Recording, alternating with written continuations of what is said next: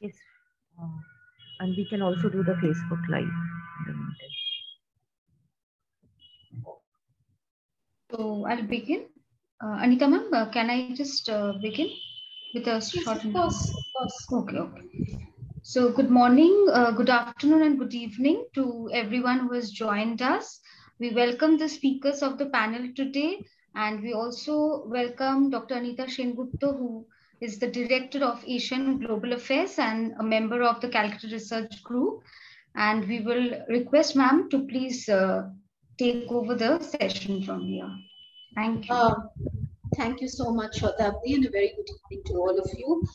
We have with us a very distinguished panel to talk about the human cost of the numerous transitions in Afghanistan. We have with us Professor Paula Banerjee, Professor Giorgia Dona, and Professor Nergis Canefe. Professor Banerjee will be beginning the discussion since she has another appointment in a little while. Professor Banerjee is Professor and Head of Department of South and Southeast Asian Studies at the University of Calcutta, and of course has been both Director and a member of the governing body of the Calcutta Research Group for many years. She's best known for her work on women in borderlands and women and forced migration. And she was also former Vice Chancellor of the Sanskrit University and former President of the International Association for Studies in Forced Migration. Since Professor Banerjee will be leaving in a little while, I would request you to put her questions in the chat box as she speaks so that she can respond to them before she leaves, or ask her questions immediately after she finishes. Paula, over to you to introduce your theme and talk about it. Thank you. Thank you so much, Anita. The topic today is on transition and justice in Afghanistan. Now, Afghanistan is a country that is on perpetual transition for a very, very long time. Because, if you look at it from the colonial period onwards, interest in Afghanistan have always been there.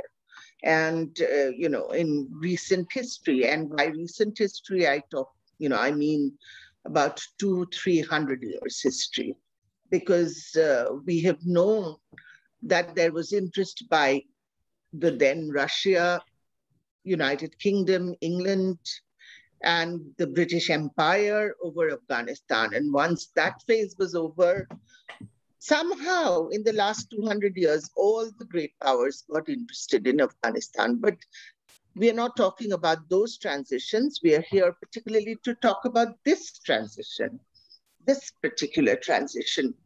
Now, again, as a historian, I find it very, very difficult to date this transition, because often we think of this transition as a 20-year transition, or maybe 22-year transition from 1999 onwards. But if you look at Afghanistan's history, you will see that at least it is a 40-year transition.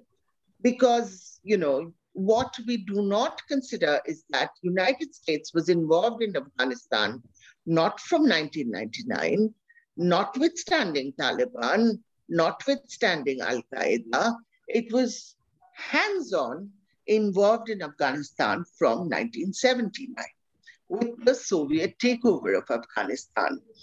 They did everything that is possible to stop that Soviet sort of hegemony in Afghanistan. Money was spent. So today, when we hear from the pundits of foreign affairs that US has a debt of $2 trillion in Afghanistan, probably that money is a lot more. And their interest in Afghanistan is also, again, much more deep-rooted and much more long-standing. So, we have to consider that this was a very long interest in this particular region. From 1999, and George Bush, this interest became much more direct. And again, the Great War on Terrorism was actually fought out in Afghanistan. And to an extent in Iraq. But, Middle East, as we say, has always been within the sphere of interest of United States until we heard Joe Biden saying that we should have left long back. But long back meaning when?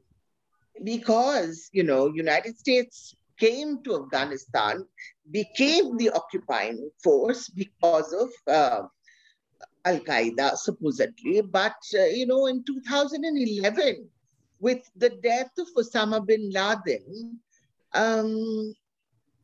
United States could have left, but it did not. It stayed for another 10 years. Now, why? Why this interest? And these are the things that need to be really, really looked into. The other thing that probably needs to be looked into is that, what really was achieved as a result of this occupation? Because we hear this, after United States left or whatever, we hear this shrill voice saying, oh my God, everything will be lost. Humanity will lose all that was advanced. But really, what was advanced in Afghanistan? I'm not against, this rhetoric. What I'm trying, or in favor of Taliban for crying out loud, that is not what I'm saying. But, what really was achieved? One knows that in cities like Kabul, things changed quite a bit. It is said that, now this is also, these numbers are also debatable, but it is said that over 35% women in Afghanistan can sign their name. So they have certain rudimentary literacy. Can we attribute it to United States presence? The Americans would say that yes, we should attribute it to the American presence in Afghanistan.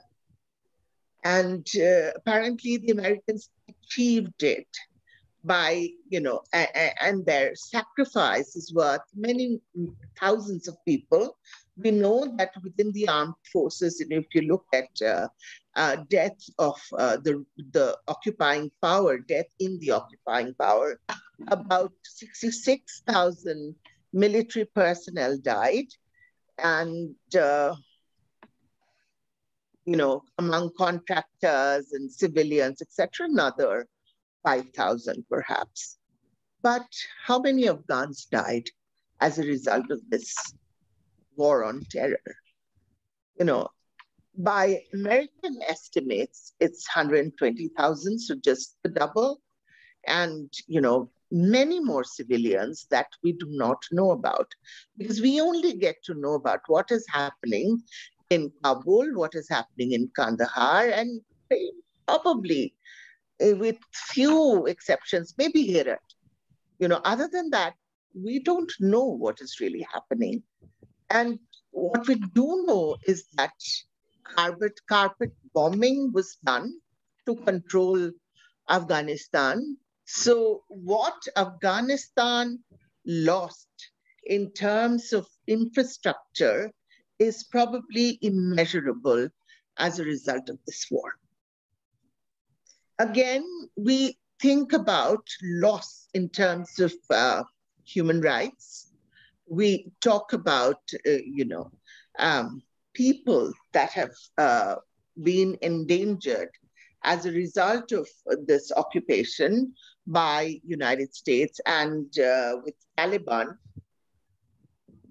bringing back its, vice and virtue ministry. There is also quite a bit of scare about that. But, the thing is, our Taliban, there is very little to sort of make Taliban palatable in certain ways. But how much of the following was for this occupying power? That is my question. Because United States, as I said, had a presence in Afghanistan for almost 40 years now. Not 20 years, almost 40 years. And they have been, most of their presence have been destructive in certain ways rather than constructive. Whether you think about destroying Taliban or Al-Qaeda, etc., the so-called, I hate this word, but there is no other better word to explain this, and that is the collateral. The collateral for this occupation, the collateral for this support, whichever way you want to spin it, is so huge that, it's immeasurable, as I said. Then, what was achieved? Why did United States think that they need to spend $2 trillion to be in Afghanistan? What is in their rhetoric achieved? They talk about, 1 million, 2 million Afghans helping them, trying to leave them, but they leave the country once these forces were withdrawn. But the thing is, did these people get asylum in the United States? No. Did most of them get asylum in Europe and United States, the occupying forces? No, they did not. For their sacrifice, what do they have to show for it? Another thing one has to remember, and that is, I was listening to Clarissa Ward's report on CNN methodically about women being terribly scared, and this whole image of American feminists being the savior of women in Afghanistan. Women in Afghanistan are probably one of the most resilient group of people that I can think of. They have withstood so much, and I come from a culture that has suffered colonialism. So I know how much resilience is needed for a culture to survive. And I think it is a little foolish to say that Afghans or Afghan women just withdrew the moment they saw that Taliban was taking over. No, they were not the type of kind of people who would just withdraw, who would just run and go and buy a new hijab because they wanted to be on the right side of politics at that point of time. That would be arguing in that manner would be doing a disservice to the Afghan women. My contention is, and since this is not the place where I can write a thesis, but to put very concisely what I feel, my contention is whatever United States and the occupying powers did in Afghanistan, and mind you, they were occupying powers. What they did in Afghanistan was something that only scratched the surface of the problem. They did not try to be really revolutionary. In certain ways, the years before 1999, let's say from 79 to about 89, it was way more revolutionary, whether we think of women, whether we think of other human rights issues, whether we think of religion. But this particular phase, this 20-year phase, it wasn't that revolutionary in its vision. Pretty much what the occupying forces did and what the United States did is that they created a group of compradors. And this group was particularly the elite group, the crème de la crème of society. The crème de la crème, who were largely urban-based people. But Afghanistan is not really an urban-based society. So that is why, we were so critical of what was called the lipstick revolution. And a friend of mine did the research and found out that less than 2% of Afghan women even sported lipstick or wanted to sport lipstick. So That really was tautology and nothing more. The reason why resistance to Taliban folded so soon was not because of the scare that Americans are leaving, but because, it is very, I think, foolish on our part to think of Afghans as that really, really scared group of people who are so nervous of Taliban. Look at the number of Taliban, the number of Talibans who started the occupation. And what did they do? They went to village after village, had conversations with the leaders of that village, and then the village people who were even in the armed forces sort of laid their arms to the Taliban. So it was a dialogic measure. No occupying force is able to do that. No occupying force could have the knowledge of individual villages and the demographic situation of that villages. And so my contention is the Afghans, only a certain group of Afghans who were the beneficiaries, who were the direct beneficiaries of the occupation were, if we, again, a very sort of loaded word, were loyal to the occupying force. This loyalty was again based on, it was a transactional loyalty. And the large mass of people who lived in the villages of Afghanistan, who lived in the highlands of Afghanistan, still had their own loyalties to their so-called warlords or to their own group of people. So people in Afghanistan realized that Americans, or for that matter, other occupying forces, the kind of changes that they were trying to make, or the changes that they were willing to have, just went skin deep. Yes, groups of, women wanted to have girls' schools, were given money.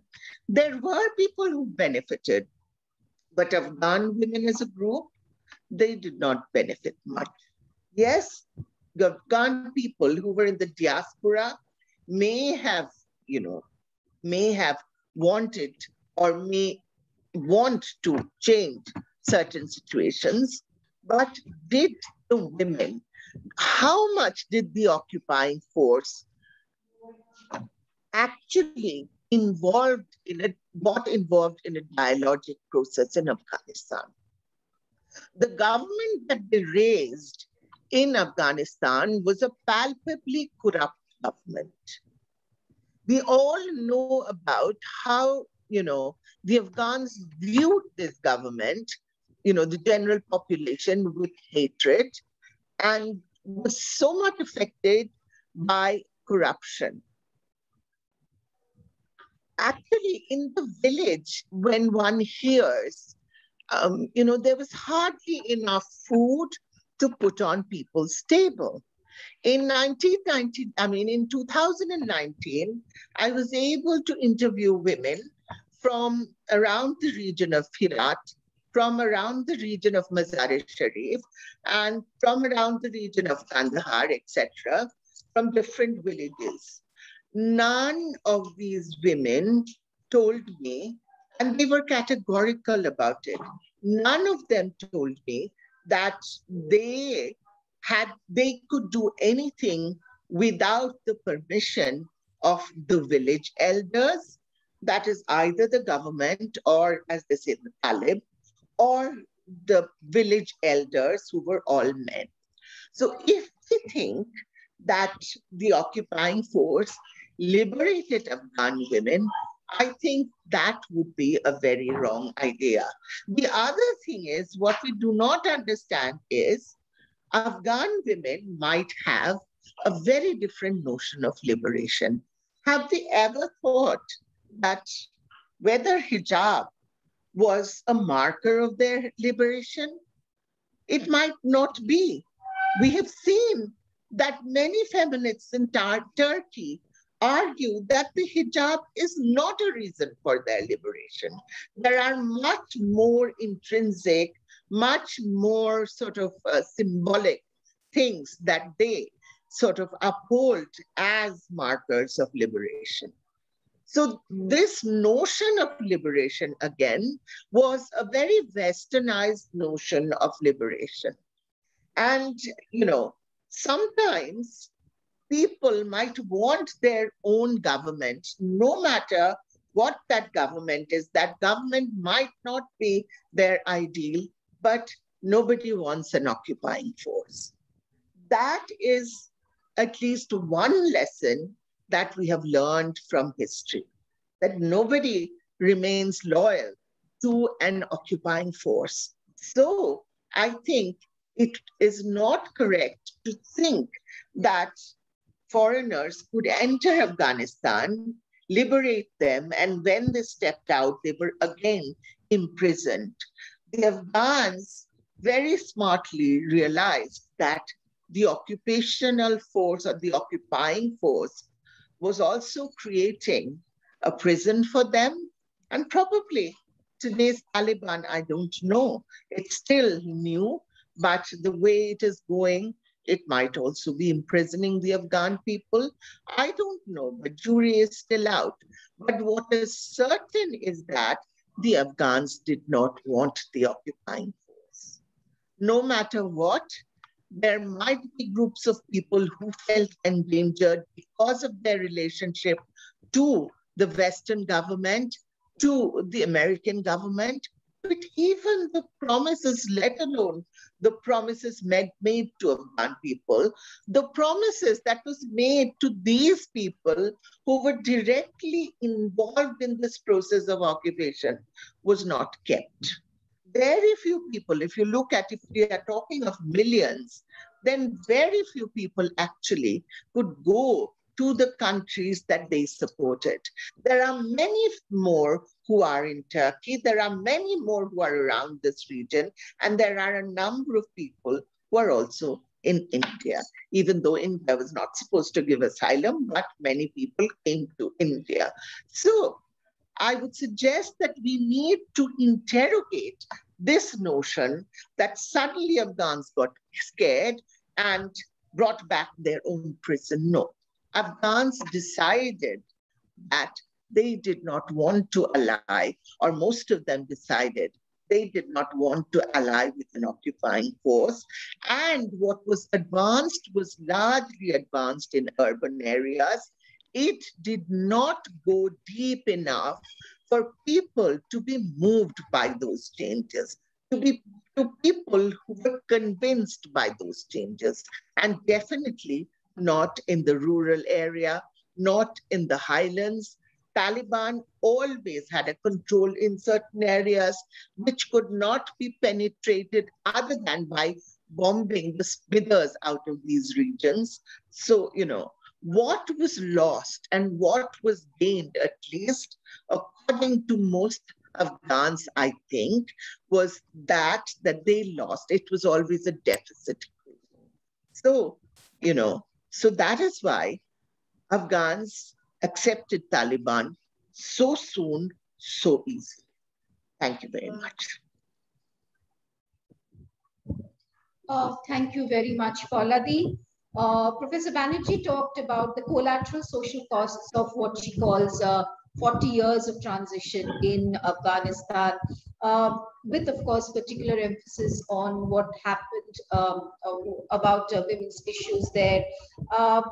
I do not really see any questions in the chat box. So if there are any questions, could you please put on your videos or virtually put up your hands, because Professor Banerjee needs to leave. So if there are any questions for her, this would be a good time to ask her. Are there any questions? I might even try to come back before this ends, the session. Oh, that would be wonderful. That would really be wonderful, Professor Banerjee. So I think we now move on to Professor Giorgia Dona. Professor of Forced Migration and Refugee Studies and co-director of the Center for Migration, Refugees and Belonging in the University of East London. For more than 3 decades, she has worked as a researcher, practitioner, and activist with displaced populations and refugees in Central and North America, in East Africa and Europe. Her research focuses on conflict and displacement, child and youth migration, psychosocial perspectives on forced migration, refugee voices, and representation and multimodal narratives. Today, she will be focusing her talk on Afghan refugees, transitions, displacements, and protection. Professor Dona. Thank you very much, Anita, and good morning, good afternoon, and good evening to you all. I'm not an expert on Afghanistan per se, but I'm an expert in relation to refugees and displacements. And I want to focus my presentation by looking at this, at transitions through the lens of displacement and refugee movements. So from where I sit, which is at the moment in the UK, during the recent transition of 15th of August, a lot of the media was emphasizing, again, the battle for control of the country that was positioned almost as a clash of civilizations. Then there was a lot of attention on evacuations, who was evacuated, who could be evacuated quickly. And then we hear, like from, as Paula said, the whole issue of women's rights in the Taliban period and recent transition and what happens next. But like Paula Banerjee said, the recent transition is only one in a long history of transitions, occupations, and movements and displacements. So the purpose of my kind of the slide that I'm showing you is to give you an indication of the entanglements of conflicts, displacements, and diasporic politics over 4 decades. But as we know, it is a much longer history of this entanglement, just for us to understand better the ways in which transitions may occur, the displacement they produce. So even if we go back to the last 4 decades, from the the USSR invasion and the subsequent Soviet-Afghan war that lasted for a decade, we have the creation of the Mujahideen that were supported by US forces trying to fight the US-backed Afghan army. And that led to a huge amount of people leaving. So we have estimates that almost 2.8 million Afghans fled from the war-torn area into the region.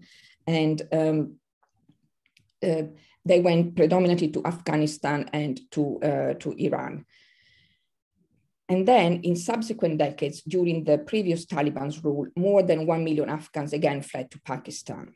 When the US invaded Afghanistan, we have more movements of Taliban forces moving and having transnational families moving into other areas of the country and outside the country to, again, create the resistance to the US to the US occupation.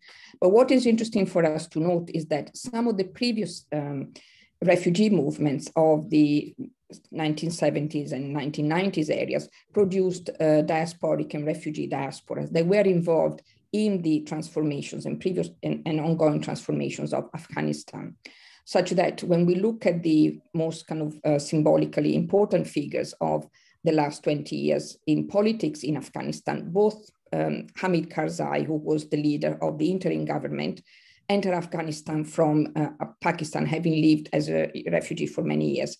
And similarly, Ashraf Ghani, the president of Afghanistan until the Taliban took over, moved back to Afghanistan in 2001, having spent many years in the US and having decided not to go back during the USSR invasion, having studied in the US. So what we see is that even with the recent transition and the Taliban gaining power, we have more refugees that are estimated to flee the country, and that will create new diasporic movements and diasporic engagements. So it is important for us to remember the role that diasporas and refugees play in transitions in countries that move from one form of governance to control to another. Now, as we look at all these different refugee movements, I also think that it is important for us to remember that as the, again, Western US and NATO-led occupation, took place over the last 20 years, that we have had a number of people moving. And what we see in this slide are the uneven geographies of international protection for Afghans. That again point to different power dynamics and the differential architecture of protection globally. So in the context of Afghanistan, with a population that is estimated to be around 40 million, we have at present 3.5 million people who are displaced inside the country. So I'm now providing evidence to some of the points that Paula was making earlier. So almost 10% of the population are displaced inside the country. The United Nations High Commissioner for Refugees has registered Afghan refugees across the globe, and that they estimate that there are around 2.5 million refugees, and the majority, like in previous waves of migration, are located in the region, in Iran and Pakistan. So we're looking at about 6 million people, which is 15% of the population being displaced inside and across the region. So let us then now reflect on the role of Western countries in providing protection to those who have fled and continue to flee. And we can see that the numbers decrease by quite a magnitude. So in terms of asylum seekers, that are individuals who come to a country and apply for asylum and protection, but they have not been granted protection yet, we can see that Turkey, Germany and Greece top the list of asylum seekers with, again, numbers that are in the hundreds of thousands or tens of thousands. But then if we look at the US, we can see how those numbers, again, are quite limited. So the US has a resettlement program for 125 refugees on a yearly basis, but that is refugees from across the world. And the regional allocation for those from the Near East and Central Asia is 35,000. Again, compared to this 3.5 million or 2.5 million. The UK, where I'm located now, has declared, has announced a resettlement scheme as a result of this recent transition. And it has committed to taking 5,000 Afghan nationals into 2021 and up to 20,000 in the longer term. So again, we're looking at a few thousand people being resettled in countries that have been quite instrumental in the transition of Afghanistan. But then, as again, the media was pointing out that many people were evacuated during the recent transitions. And I want to kind of, for us to reflect slightly, not only on the unequal geographies of protection, but also on who are the people who are being selected or taken to be resettled in these programs and who are evacuated. And here we have the configuration and reconfiguration of those who are the deserving and undeserving refugees, and those who best fit, in a way, the needs of the neoliberal Western configuration. So according to Reuters, 123,000 civilians were evacuated by the US forces and coalition partners. So again, compared to the millions in the region, these are very small numbers. But what we see is that the ones who have been selected for evacuation are, in a way, the elite. We can see that they belong to intersecting categories of privilege. In order to work for, the NATO forces, the US forces, these individuals are likely to be educated, mostly to be men, because they needed to move in the regions, mostly urban and having intersecting categories of privilege. But also what emerges through the evacuations is another dimension, a dimension through which neoliberalism, protection, and intersect to create those new categories of those who are left behind.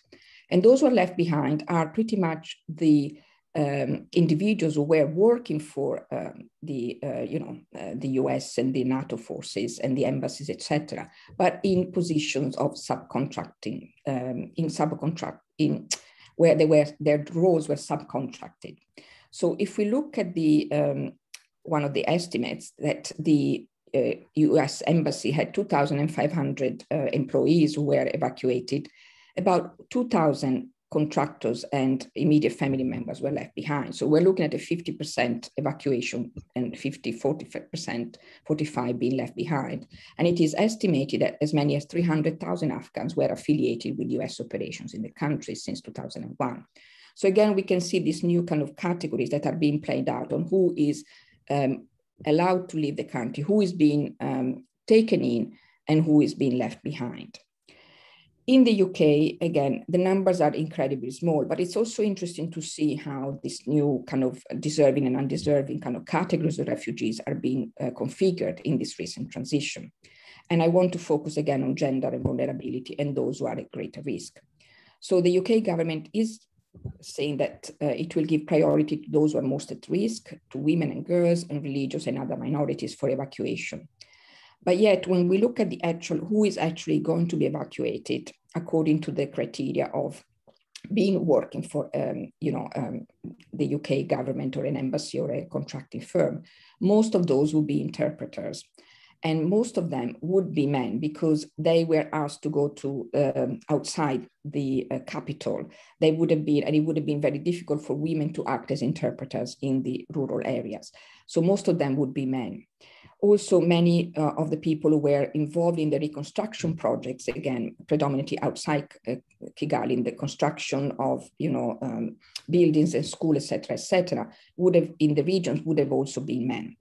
The women would have been predominantly those who were activists, journalists, et cetera, and they're mainly located in the capital.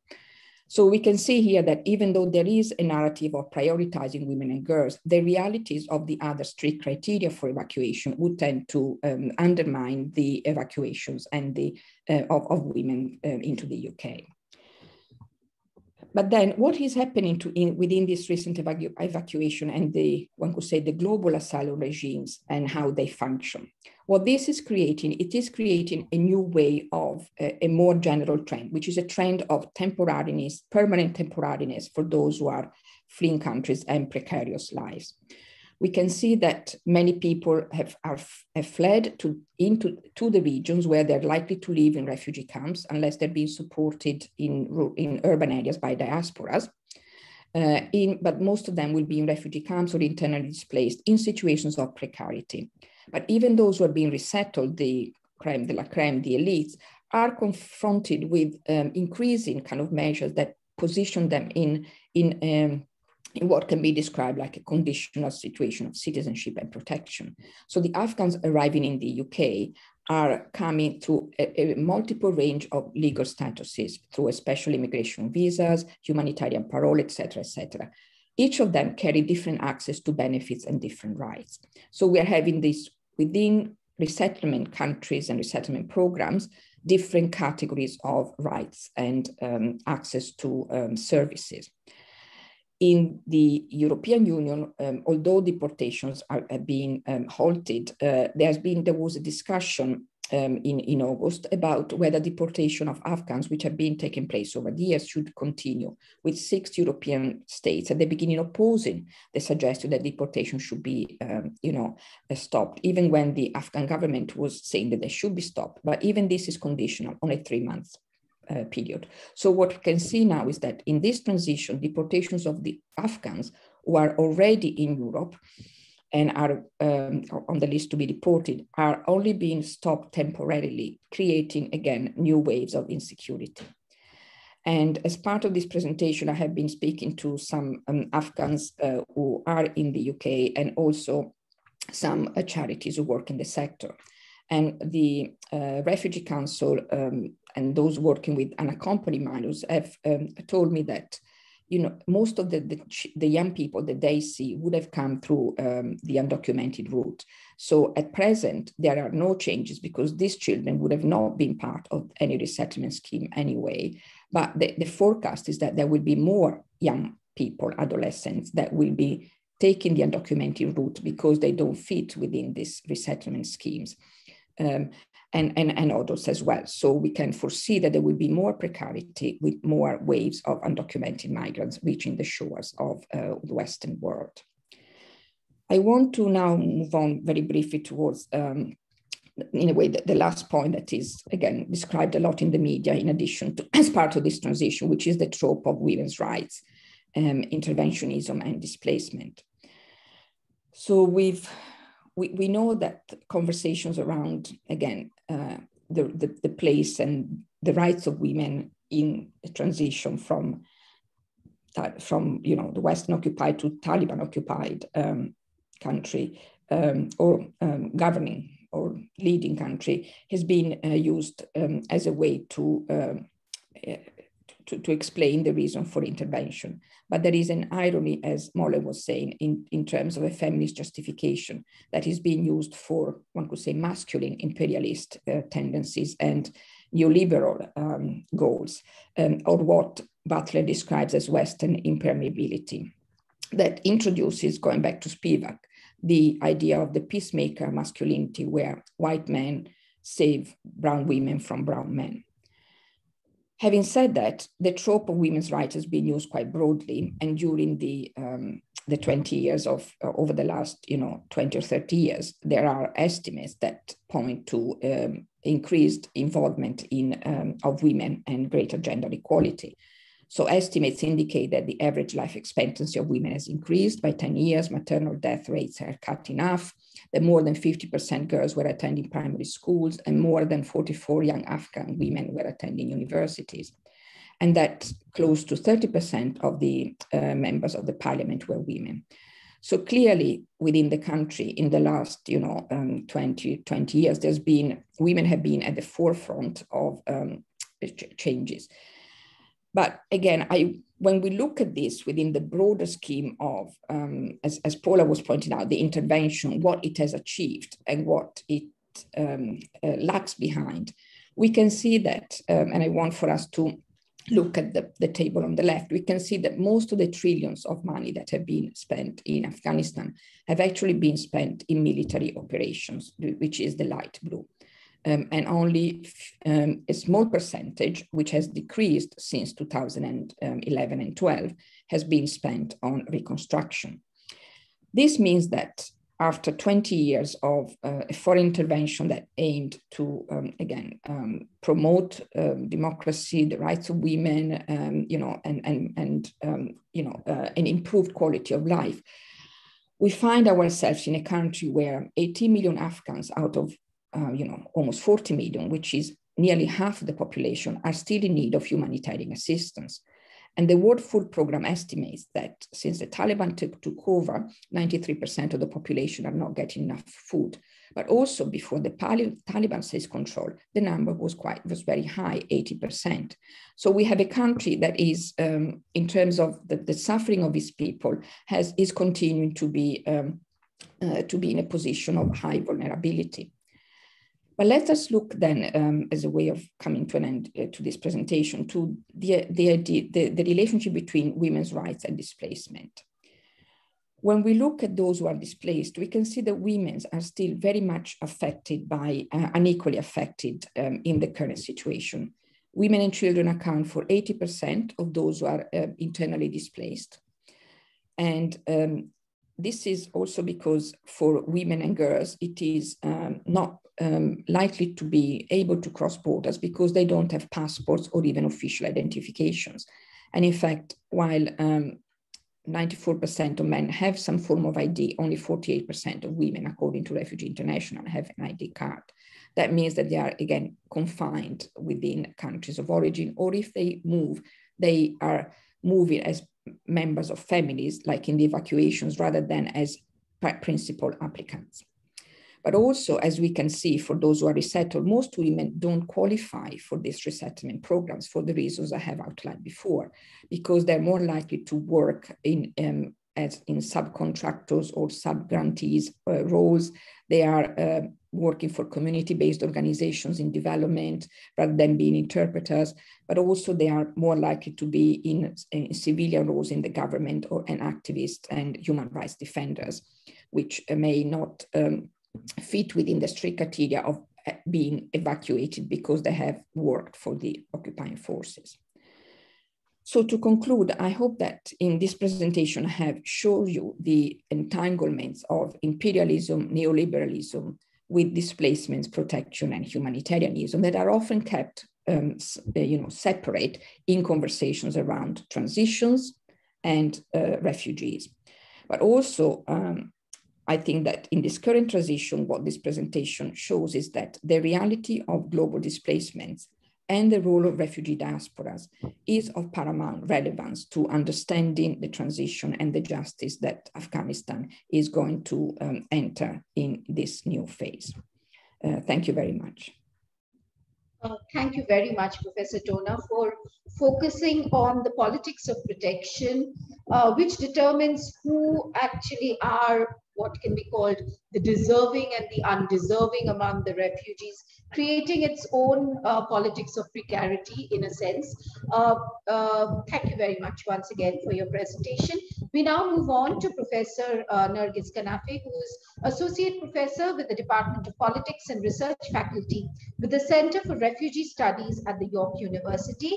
She is a scholar trained in the fields of political philosophy, forced migration studies, and international public law.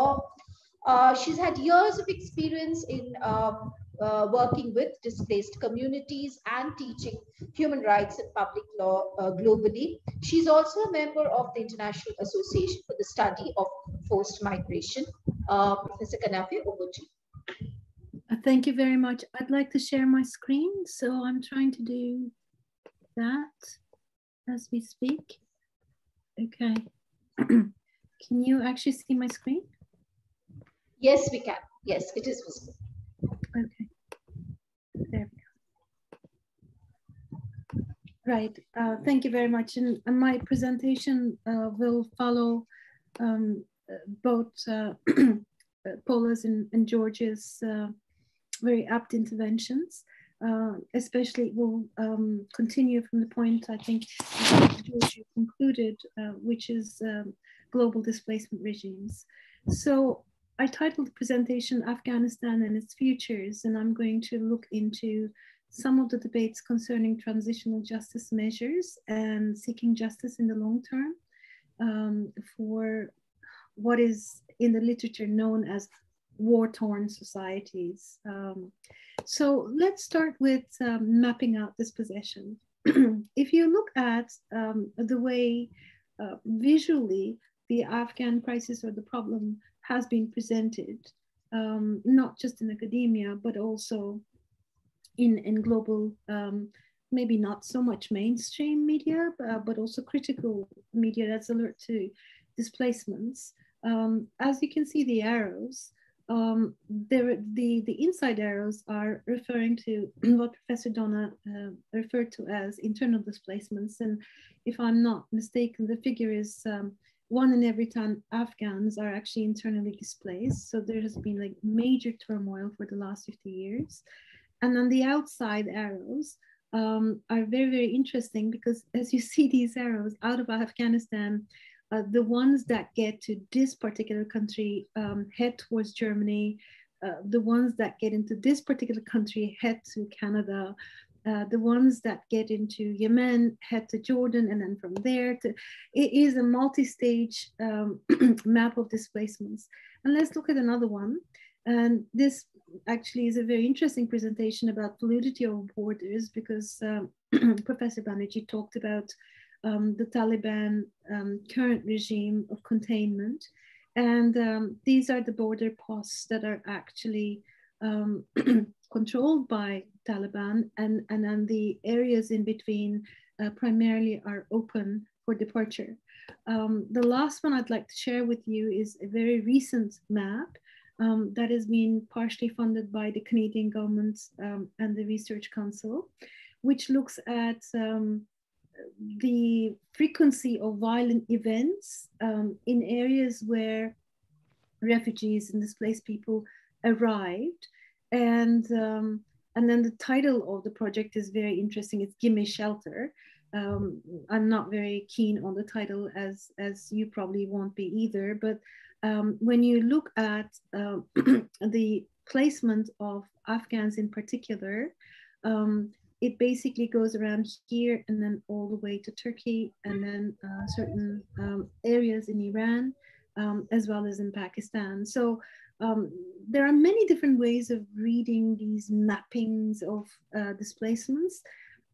That's not the topic of my talk, but I just wanted to share these with you in terms of the mainstream global understanding of Afghan crisis is all about displacement. It's not about what's happening internally, which is actually what we're, I think, trying to bring the focus back to. And my talk will also continue along those lines of bringing the focus back into Afghanistan. So as a post-colonial society emerging from protracted conflicts, Afghanistan obviously confronts a very complex legacy of past crimes and violence in multiple forms, starting with the communist rulers, the Soviet occupiers, rural resistance fighters, Islamist parties, Taliban movement, Pakistani volunteers, Al-Qaeda members, warlords, anti-Taliban coalition. All of these parties contributed to the litany of abuses, at least since 1978.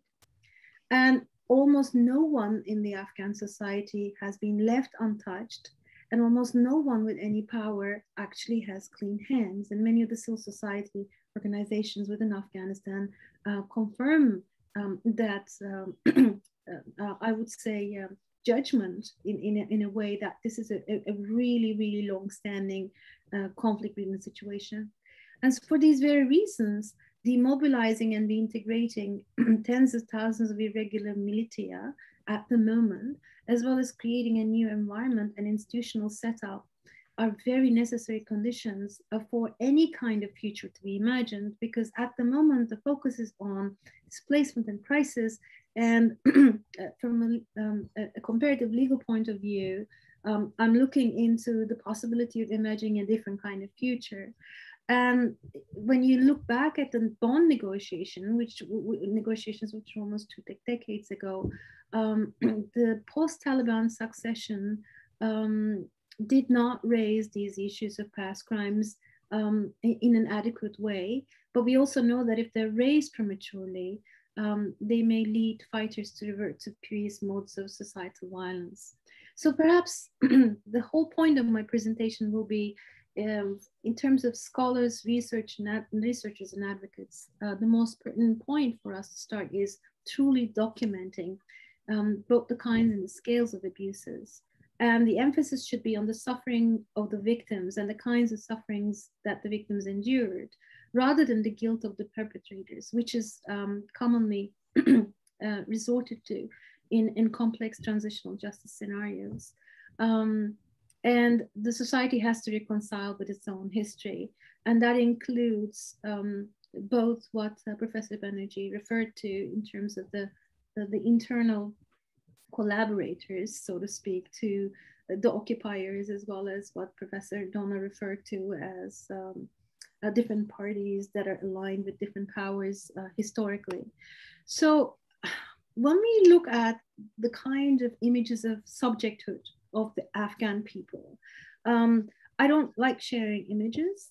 Those of you who know me, I actually draw, and there's a certain authorial intervention on my part of drawing as opposed to sharing these images. But in this case, it's really, really important. What's being circulated generally is these types of images whereby women are faceless, or you see people in mass looking onto the horizon, waiting for something. In this case, it's an airplane that is to be lifting some of the people who are to be taken outside of Afghanistan. So what then emerges in this particular debate of where do you go from here and what kind of direction you follow, we often face what's called a numbers game. So several decades of conflict in Afghanistan not only led to what Professor Dona rightfully presented as millions and millions of displaced. Currently, it's estimated to be 3.5 million, but this is meant to be a very conservative estimate, even within the Turkish context. The numbers are cited as 125,000. There were already that many in Turkey prior to the latest crisis. So these numbers are really, really minimal. But in addition to the displaced, there is also lives taken, and it is estimated to be more than 1 million and the country and its people have suffered very grave violations of their rights. And I'm not talking about human rights, but any kinds of rights that you can imagine.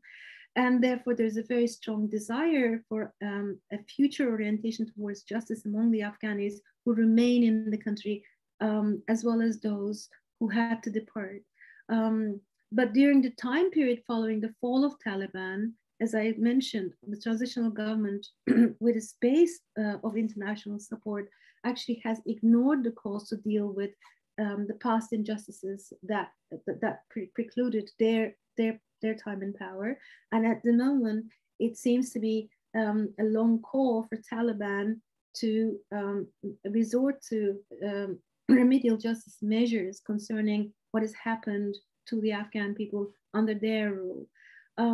So what happens then is that the failure to deal with crimes of the past actually threatens the legitimacy and the foundation of any of the past as well as new institutions. So in order to move forward to imagine a new future, there's got to be some reestablishment of legitimacy. And the society and the state together have to deal with at least select numbers of these past injustices. There are certain ways that are suggested looking at other examples, such as comprehensive national consultations, developing a multi-stage transitional justice strategy with local hybrid courts, if courts are needed.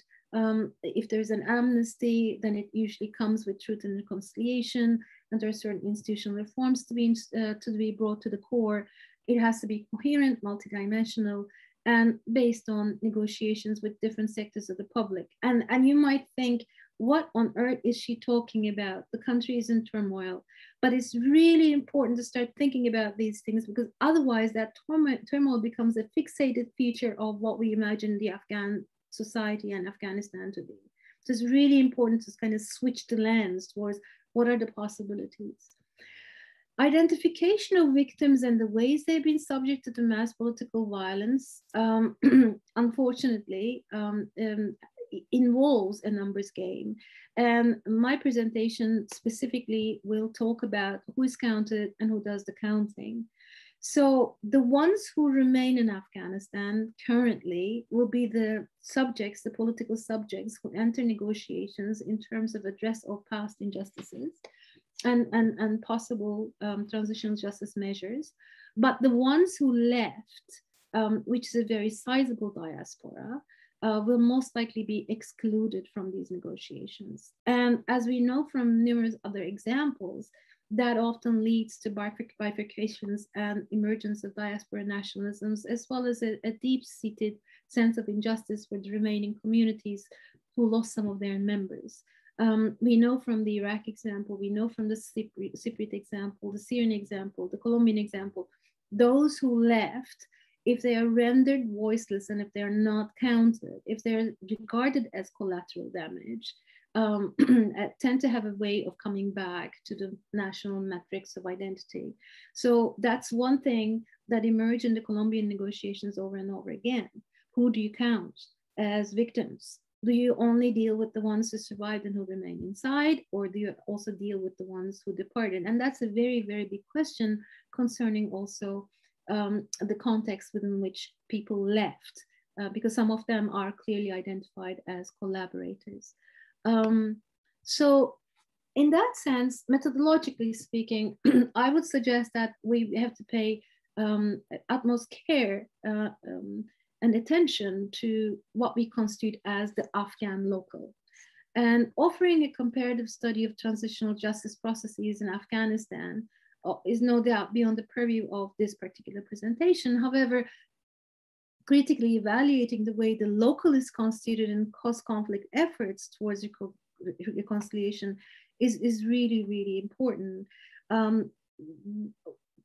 Among some of the people at CRG, we actually put together a volume that I edited on transitional justice, critical perspectives from the global South. And there, as I argued, there's a tendency in transitional justice efforts to contain the discussion of the local within religious and cultural parameters in the global South, thus engaging only with a static local. as interpreted by certain local stakeholders, marked by ethno-religious identity. And there's no class, there's no political history, there's no institutional identification. And instead, I would argue in the Afghan case, we really should create a dynamic local where societal norms evolve, realities on the ground are shaped by shifting power dynamics, hierarchies, inequalities between actors are addressed, as well as histories of statehood are brought to the fore. This is something that Professor Rana Brisamadar actually brought to the discussion when myself and Paula Banerjee gave a brief talk in Vienna on the Afghan crisis. Indeed, we need to look at who were the key actors in institutional and statehood terms in the Afghan context, so we can inch towards understanding what are the possibilities for the future. And so furthermore, I would argue that the local must be understood as an intersubjective concept, the meaning of which is not only an evolving and moving target, but also dependent on who is consulted to interpret it in terms of external actors as well as internal actors. And that brings us back to the issue of the displaced and the dispossessed. So as Professor Dona is an expert, they have a very, very strong initiative about refugee voices. And I'm going back to these images that I don't like sharing, but needless to say, it's really important. As you can see, the gesture, often the refugees and the displaced are either presented en masse. As you can see this, there isn't a single space for breathing. This is a very recent photograph. This is COVID times. There's a very different understanding of COVID circumstances in the global north as opposed to these displacement settings. And as you can see here, again, the gaze is towards somewhere else. There's always an expectation. So the refugee subjecthood, for the most part, is presented in such a way that you cannot engage with the people present. And you know, the culprit in these cases might well be the so-called external actors, but I think within the Afghan context as well, the perception of the people who are displaced and dispossessed are not that different, in the sense that they're not counted as members of the community who should sit around the table for negotiating the future of Afghan society. So when you look at the political context in Afghanistan, dealing with past injustices by developing transitional justice mechanisms may well be the route for the future of the society to hold promise. And often reconciliation is promoted as a nation building strategy. And in this case, we're not talking about ethnic nationalism, but we're talking about a political community and a sense of belonging. However, there are distinct challenges.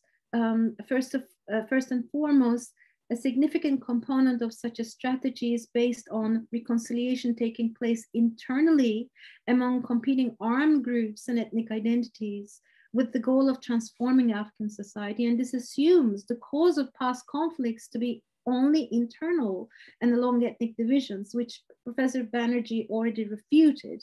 That's not the case. It's not an internal conflict per se. And when you exclude the external actors, then that limits the accountability for war crimes. This presentation also considers violence and war crimes as a thing of the past, ignoring the present situation and ongoing criminal tendencies that are organized. And last but not the least, given the long history of war between US-led forces and the Taliban, insecurity and escalating levels of violence, one has to question whether transitional justice can take place during an ongoing warlike situation. So there needs to be a certain plateau and stability, whichever terms those are, and from which point onwards you can actually start addressing some of these past crimes, which will hopefully include the fate of the displaced as well.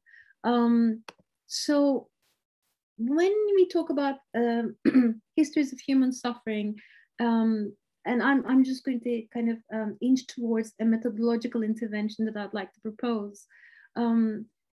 Through at least the last 30 years of conflict, people of Afghanistan have witnessed disappearance, torture, mass executions, various degrees of civil conflict, internal displacement, and mass forced migration to Pakistan, Iran, Turkey, and many other countries. And so almost every Afghan has a story of struggle, suffering, and loss to tell. And in that sense, it's actually, at least in terms of the legal framework, is very similar to the South African case. You're not going to be able to go after individuals and singularly target certain people, but we're talking about a societal chaos situation. And despite the scale and length of violence, there has been, as I said, no accountability in Afghanistan for past crimes. No concerted effort has been made by the government of Afghanistan, despite the arrival of Ashraf Ghani from the United States, who's very well educated and very aware of the consequences of not doing this kind of, how shall we say, taking part in reconciliation. And no doubt there are conditions on the ground that derail such efforts, but it is a must for imagining a future for Afghanistan. And part of this effort is considering victims not as sufferers, but also as political subjects with demands and claims. And Afghan people never experienced systemic justice for war crimes and crimes against humanity.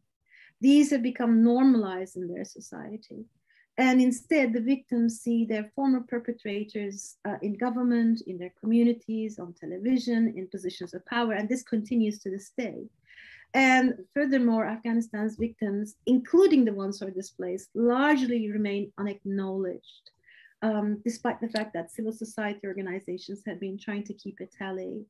And ignoring victims' suffering and grievances will ultimately have very serious long-term consequences, and evidence of impunity and lack of faith of injustice often act as drivers for repeated insurgencies. And I'm not speaking cold-bloodedly from an international legal law perspective. This is just a well-known fact of war. So when you look at past practices, there has been an action plan for peace, reconciliation and justice, which was dated 2005, and then a law on national reconciliation, public amnesty, and national stability, which was passed in 2007.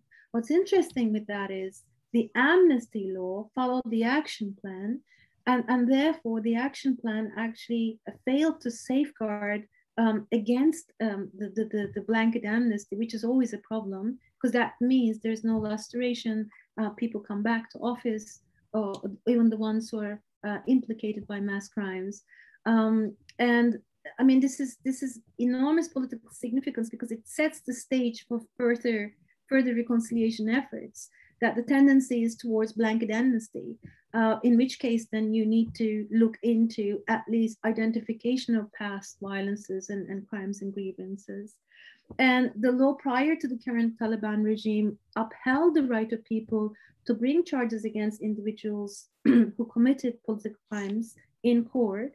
However, in the absence of a complaint by a victim, Afghan authorities are prohibited from prosecuting accused war criminals.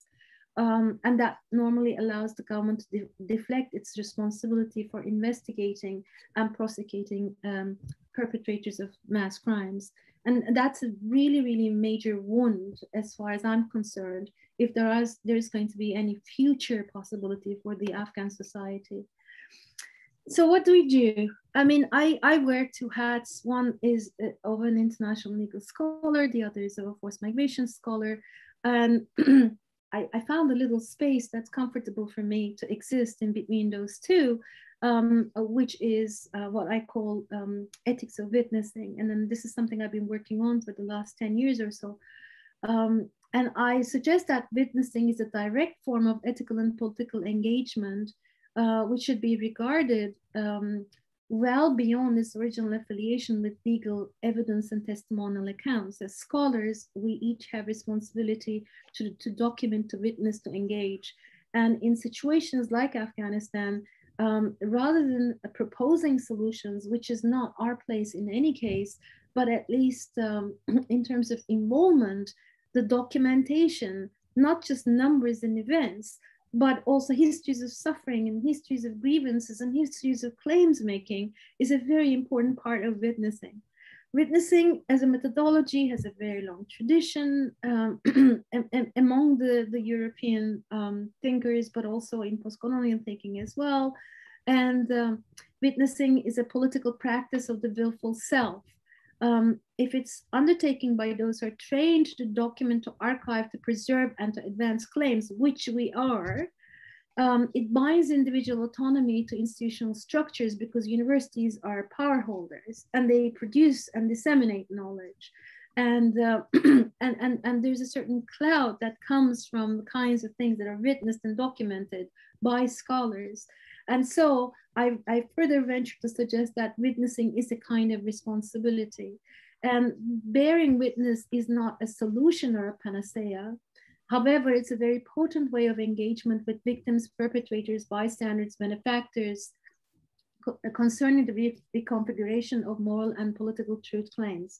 And in the Afghan case, I think it's really needed for the next 10 to 20 years that people's involvement is not just about charting out who is being displaced, who's being dispossessed, whose voices are heard, but amassing as much as possible so that this conflict is not normalized, and neither is the immunity that has been bestowed upon the many layers of involved actors in the Afghan crisis, including the American forces.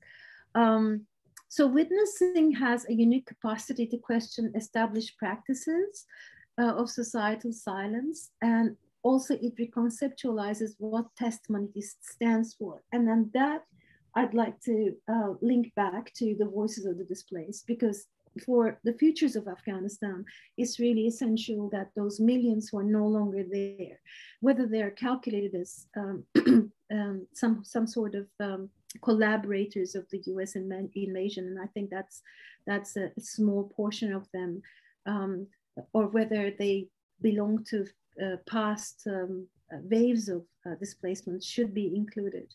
And I can see Anita there, so that presumes my time is coming up. So I'm just going to wrap up talking about possibilities. As I said, if we act as witnesses that are trained specifically to collect, document, and analyze, as we're dealing with human vulnerabilities, historical injustices, dispossessed populations, marginalized groups, mass political crimes, and structural violence, it allows us to engage with the problem from a critical approach, and it lends a particularly sharp tool for developing an accurate understanding of both the structural causes and the consequences of the phenomena under investigation. So what I'm saying is our work is just beginning in terms of Afghanistan. It hasn't ended. And I have a whole section in a new treatise that I'm writing on, which is bringing praxis back to academia. Praxis, as you do know, has a very specific meaning in the Marxist context. So it basically has a way of engaging with the groups that we work on, aiming for internal transformation and possibilities for societal change. And then I've got a whole list of suggestions about vocabularies of historical injustice, whether we can actually introduce new terminology dealing with the Afghan problem. And I think both Professor Banerjee and Professor Dona indicated that it is indeed possible to use, but not only possible, also necessary to use different kinds of terminologies concerning groups affected by the Afghan crisis, rather than just using the standard intersectional language, as well as looking at the kinds of movements that affect these populations. Finally, to conclude, the dispossession justice nexus. I think this is really, really important. And international law, these nexus requirements are very essential. I really think that instead of creating nexus requirements for, let's say, refugee recognition, it's really important to create methodological nexus requirements. For instance, if you don't include dispossessed populations in your justice negotiations, then likely you're going to end up with long-term failure of these negotiations, or a creation of a society which is not at home with its own past crimes and violence, and is built upon the ashes of other people's dead bodies, as well as survival suffering. So I think it's also important to develop that kind of language, which is challenging established legal norms, and puts dispossession into the framework directly when they're dealing with we're dealing with future justice claims. And I think that's it for me. Thank you. Thank you very much, Professor Canefe, for talking about transitional justice as a prerequisite for a lasting solution based on reconciliation in Afghanistan. There are, of course, very interesting studies on this, some based on performative arts as a way to deal with this. But I think there will be questions, and I'm very happy to see Professor Banerjee back. So all of us are here, and are there any specific questions in the chat box? Let me just check.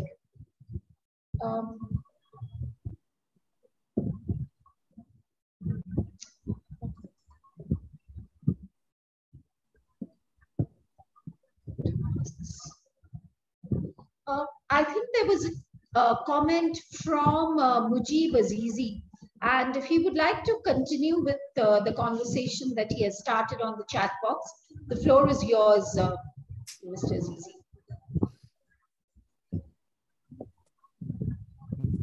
Thank you, Ms. Anita, and hi and good evening to all. Just one point of option that I have mentioned by Paula and other colleagues about the Afghan women. I just would like to have one point on Paula and also Ms. Canefe.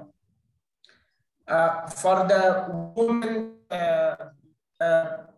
Paula has mentioned about it, that most of the women in Afghanistan cannot even go for any work without elders' permission.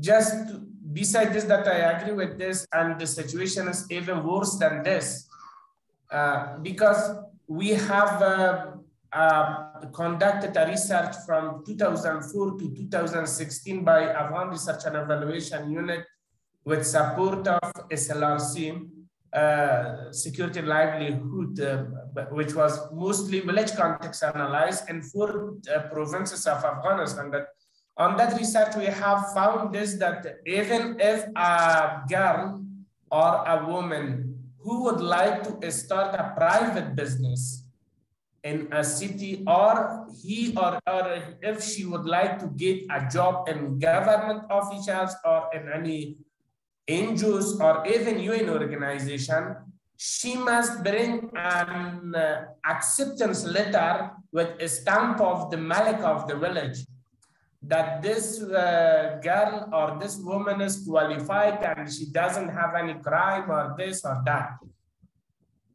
Even with being of the husband or leadership of the family, this is a must, or this was a must, even during the Ghani and Karzai governments.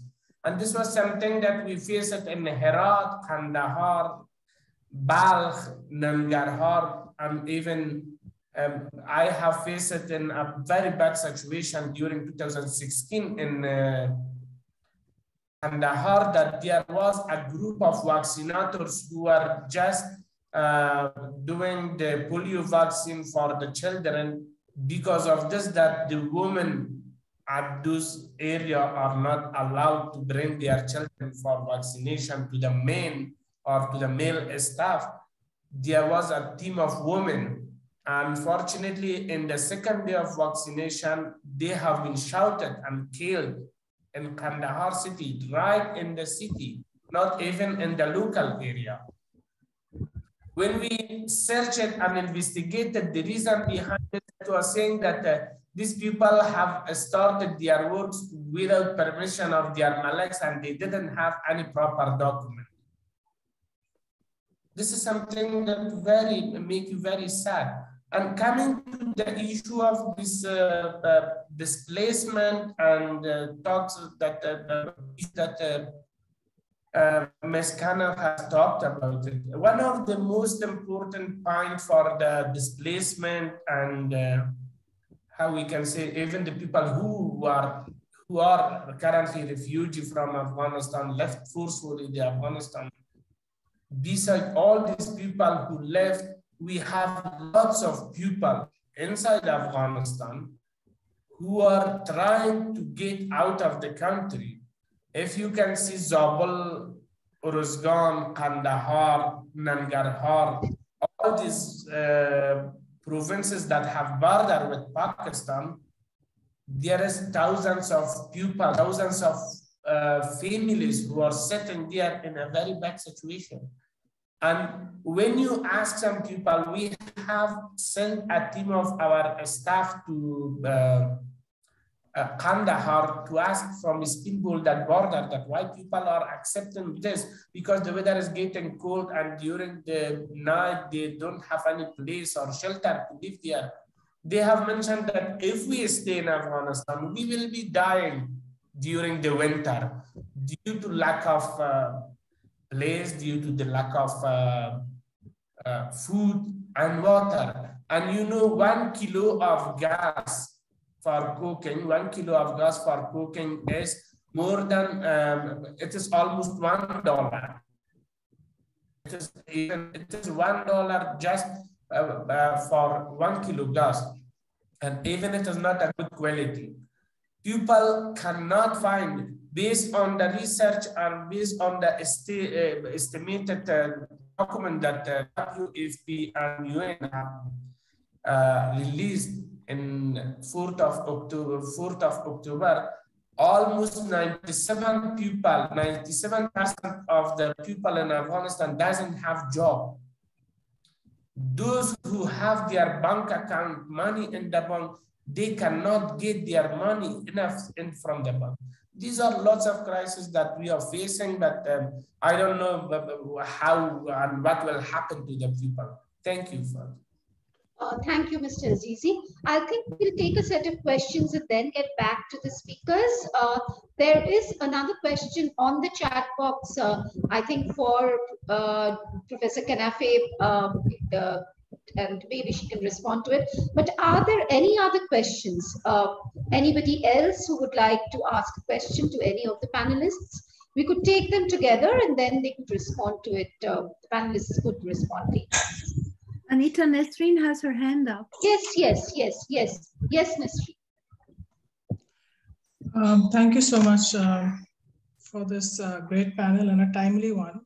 I might have missed some of them, but I'm just curious on, like, it's not a question, it's more about, I guess, figuring out the Afghan question. And the Afghan question is something that has been really going on since '79, since the withdrawal of the Soviet. So the war and terror had a different ramification and so on and so forth. So any kind of transition, I'm very curious, how do you define transition? And how do you even define, let's say, transitional justice? Because here's a society that has had the most unjust means trusted upon them over years. So I think somewhere to disregard the issue of justice is something that it was very painful. That's one. Second, not to address ethnicity in Afghanistan, I find it is very problematic. The ethnic identity is a very crucial question. So any kind of democracy and democratization that was trusted upon and which was termed as transition, attempted to gloss over this. So how do you address, the issue of ethnic identity, which kind of supersedes the so-called consolidated Afghan national identity? Because what you're seeing today is a very different scenario. But that could have happened or might have had happened that we don't know of when Taliban took over. All right, that was the initial stages when the Taliban came about. My third point is, I think Nergis talked about political subject. I don't think Afghans are basically victims. They're survivors. And if it's a question of survival, they remain very political. Subjectivity has been something that has been there for years. So how do we even address that? So again, as I said, these are not questions that can be perhaps addressed, but it's something to think about because the subject of Afghanistan is so problematic. And just to truncate it in 3 different stages and talk about transition, and I find it personally very, very problematic. Thank you. Are there any other questions? Anybody else?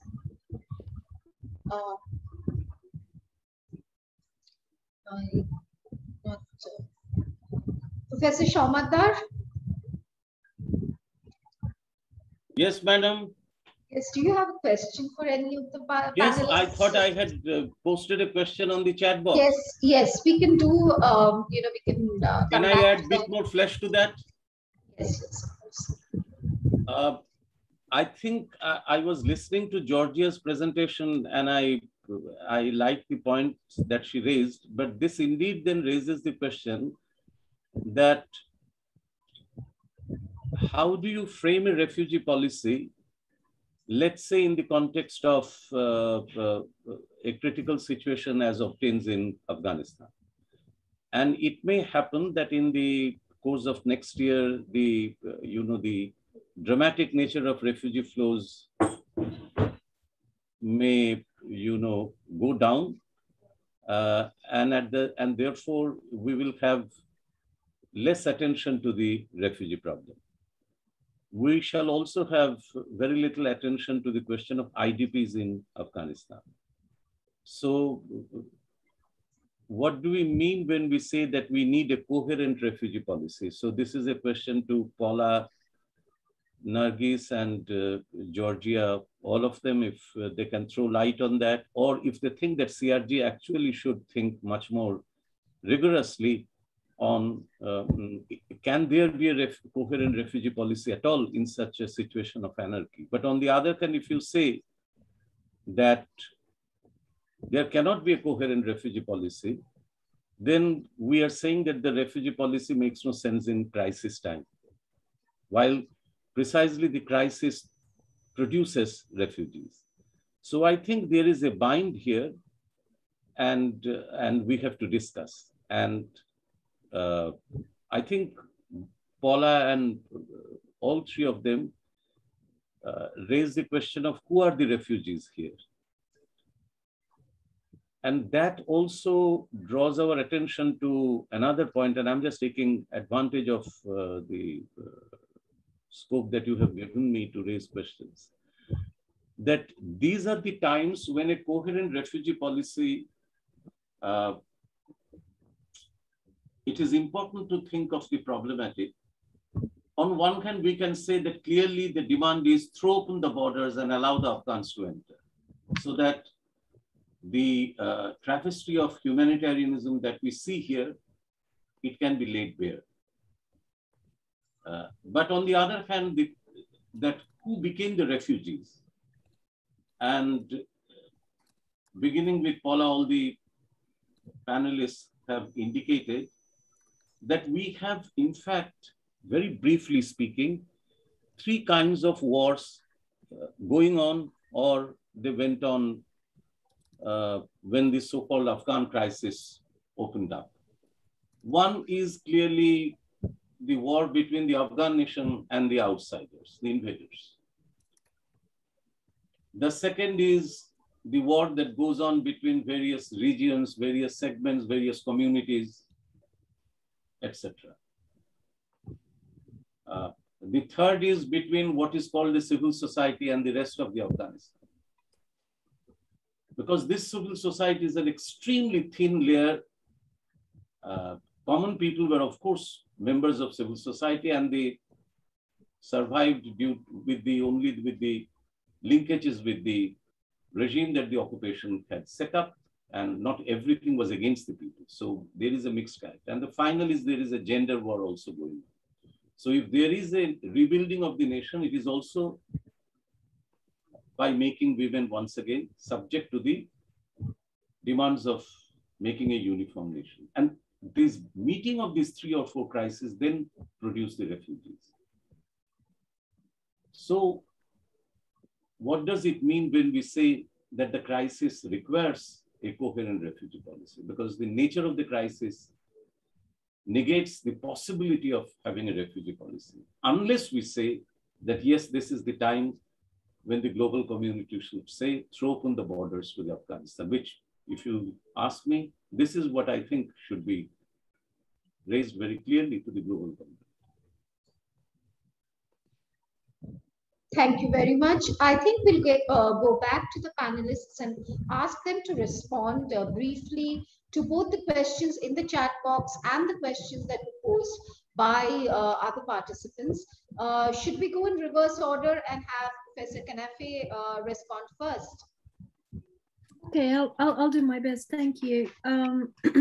So about women's position and the question of what will happen, there was a question that just arrived a second ago on the same issue as well. I think it is part of the larger debate, but also it requires a special kind of attention, given the burden that Afghan women have carried throughout the multiple stages of conflict, as well as when you look at the latest pattern of displacement, mostly men are leaving Afghanistan and women and children are left behind.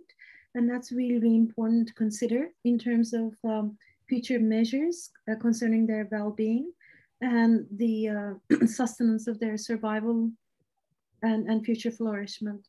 There was a question by Zaid Haidari, and that was about actors who are involved in humanitarian assistance on the ground and whether they can have some say about future involvement in justice measures. And I think historically those two have been separated, although we have seen in the Syrian case sometimes keeping a tally as to where people left, the local identities, their linguistic cultural heritage, as well as keeping a tally of their possessions, which is a very important part of that equation, unfortunately, because people don't just leave, but they also leave all their entitlements behind, which then gets fed into the emergence of new class structures in the country. Displacement often has that residual effect. Sometimes that's the intended effect of resorption of people's livelihoods and belongings. So I don't think there has to be a separation, but historically, humanitarian aid and humanitarian assistance is very present focused, and it is geared towards immediate solutions as opposed to doing the documenting and witnessing function. So this is something that really needs to be discussed, I think, in an ideal world in terms of reformulation of an Afghan refugee policy, that the displaced are not seen as people who will never return, but they are still seen as part of the Afghan society, which is a big political question, obviously.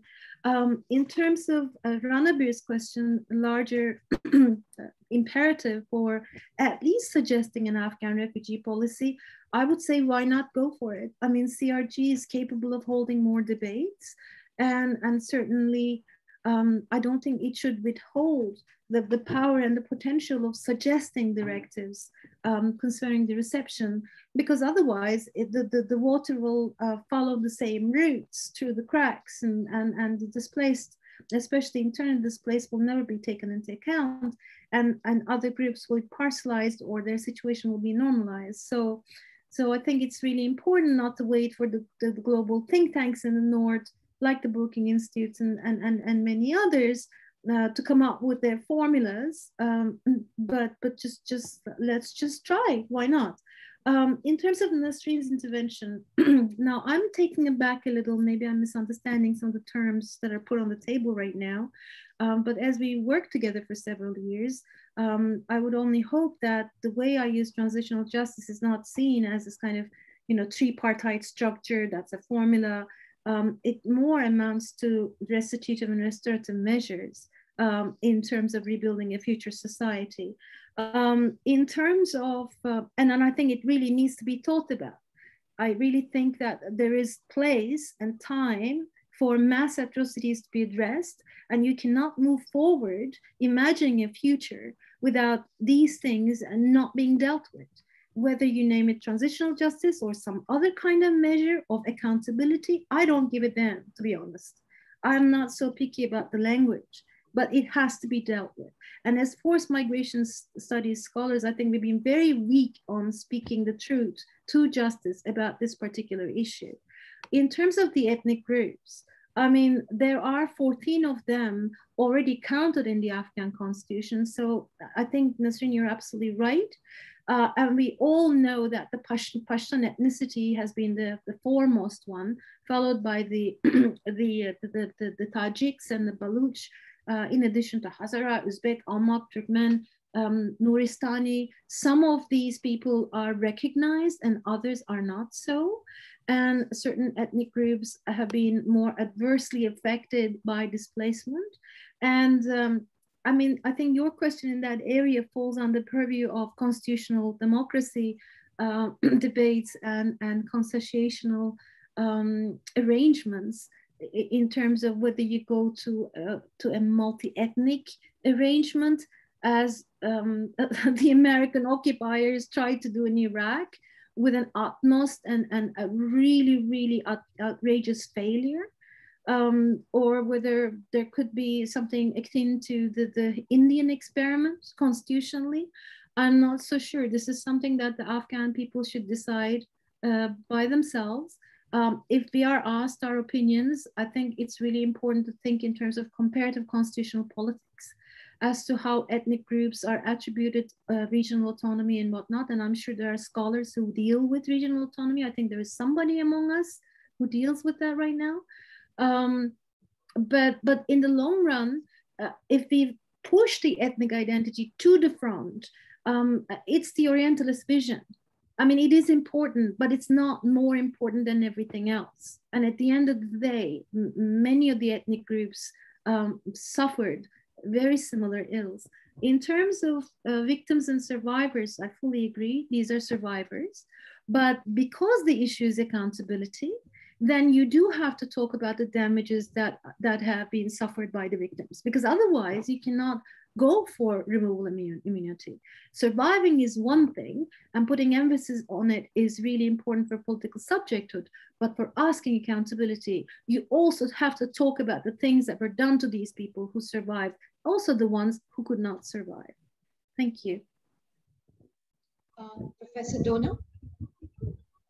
Yes, thank you. So I think that as a starting point, I like to say that if we think of the suffering of the civilians, we are looking at generations of young people who have born over the last 40 years in a situation of crisis and whose experience has been both inside and outside the country of direct and indirect crisis. So that cannot be underestimated when we think of refugees and refugee policies and humanitarianism. I think the purpose of my presentation was mainly for me, from where I'm positioned, in terms of, let's say, bearing witness, like Professor Canefe was saying, it is to look at one could say, what I see as an hypocrisy of the West in spending so much money over the last 20 years, most of it being spent on an army and the combat in a kind of masculine way under the guise of, fighting terrorism, when, again, as Paula said, Osama bin Laden was killed 10 years ago, and having spent very little on, the improvement of the country, but also for me, the hypocrisy in terms of the global system of refugees, of letting the burden of refugee protection again fall onto the, onto the shoulders of those that were not necessarily, the countries in the region that were not necessarily part of the occupation of the last 20 years.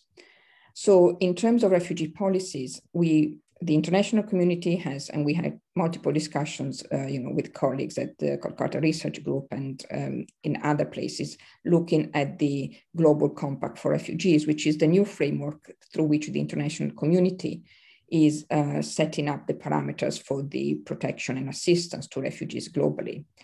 And we can see that in this case, the case of Afghanistan, again, shows how these international frameworks are still very much embedded into particular vested interest and unequal power relations that, again, don't necessarily help those who need the help mostly.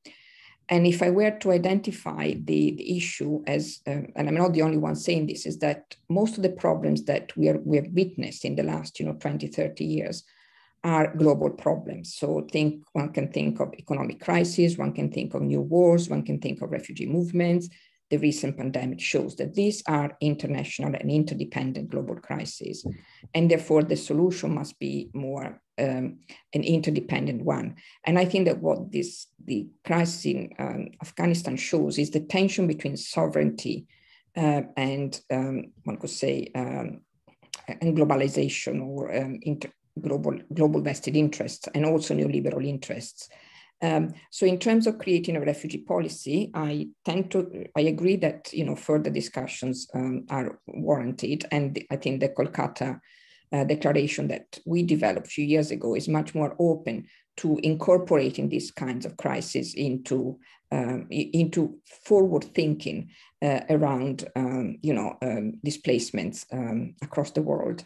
And just to my last point is in relation to women. Again, I can't comment on the details on the ground, but again, my experience looking at gender and displacements and looking at these kind of case studies, that if we think of the women, they are the ones that are, there's been a brain drain. We also need to acknowledge that as part of this recent process of, let's call them evacuation of displacements, there's been, as some of participants here pointed out to me, there's been one could say brain drain, but also social cultural drain by the West, by evacuating those. And I'm not saying that they should not be evacuated because their lives are at risk, but I'm saying that there are broader implications in evacuating the elites, because then the country will be left without a civil society that may be active. But also when we look at these gender dimensions of these evacuations and some of the movements, we can see that the women are the ones who are staying behind.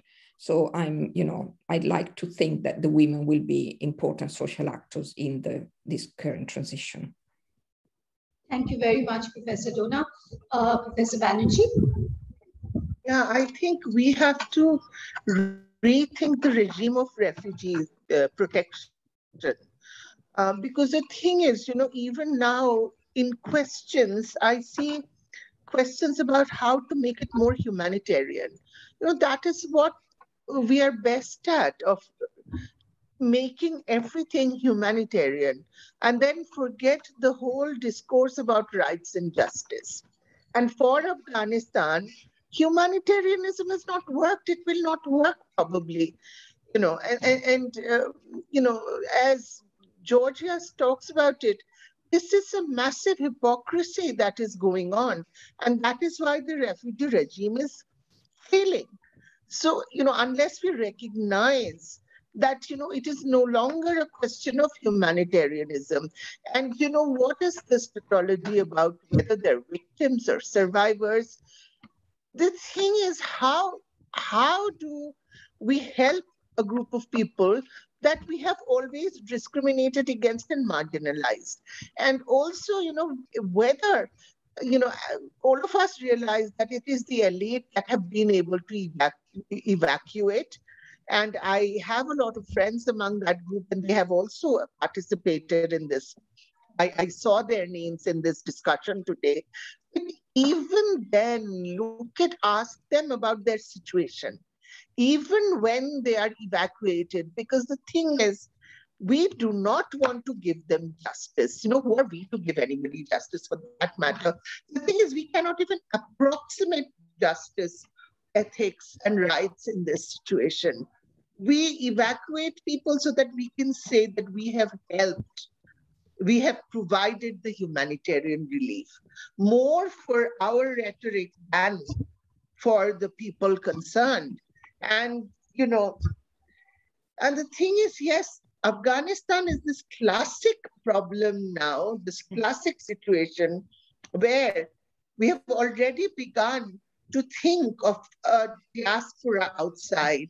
And we are considering about how these people can go back, or whether and why, if they don't want to go back, what is the reason for that? So, you know, as for gender, yes, there is a gender war going on. It has been going on for over 40 years now. Even under the Soviet regime, there was a gender war, and it still continues today. So, you know, if we think that just by occupying a region, we can solve the gender question, it's not a problem, it's a question, because it is intrinsic to that country's mosaic. And so if we think that we can solve it, then we are being very foolish, because the question is indigenous. So the answer has to come from that bedrock, from that mosaic. And we cannot even think of or even approximate those problems now. Of course, there's time. It is time now to rethink the refugee regime.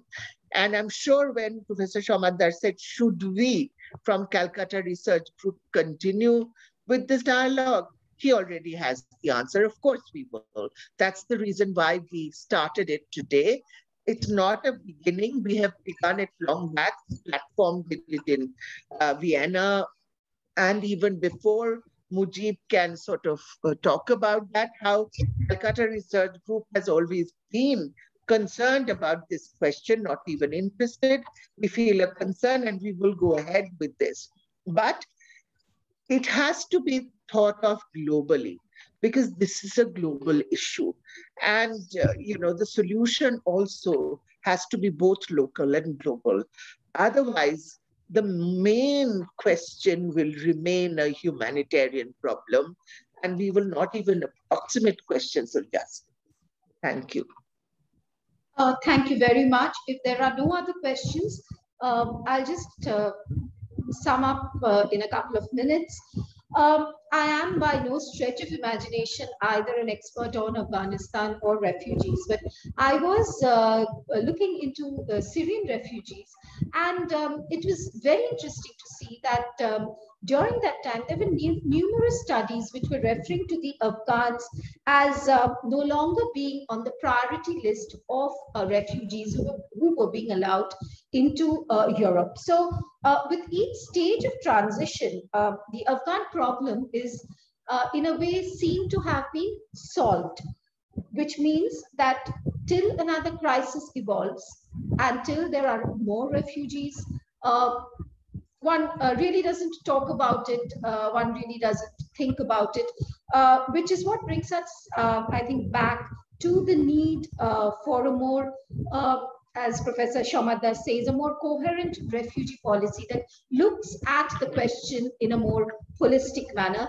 Thank you very much. It was a very interesting discussion, and I'm sure Calcutta Research Group will carry it forward in the days to come. Thank you so much. I hand you over to Shatabdi for the concluding remarks, unless Professor Shomadar wants to say something, because I can see him. No. Okay. No, I don't have any. Thank you very much. Thank you, everyone. So we have the final vote of thanks for the day. On behalf of the Calcutta Research Group, our sincere gratitude goes out to Professor Nergis Canefe, Professor Giorgia Dona, and Professor Paula Banerjee for this insightful discussion.